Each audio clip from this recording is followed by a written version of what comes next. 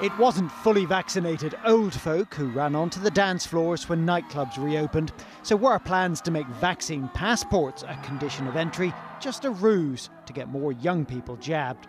Whatever the reasons, today those plans were dropped.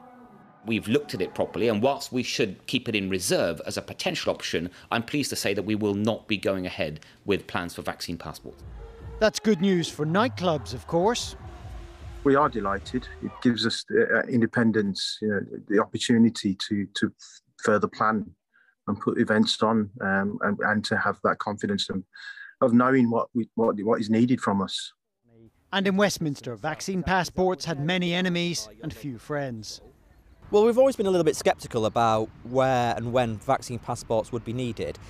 But I would say with the virus circulating at the levels it is circulating, it is still relatively high. We still need other measures in place to protect people. But this week the government will give up some of its powers to close schools and businesses to combat the virus.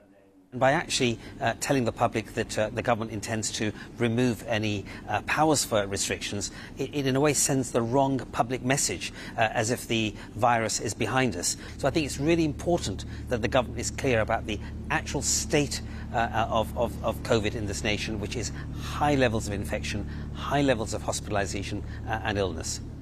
The Prime Minister's message this week will be that vaccines are the first line of defence, and there is speculation that more announcements are coming on jabs for younger teenagers and booster jabs for adults. Carl Dinnan, ITV News.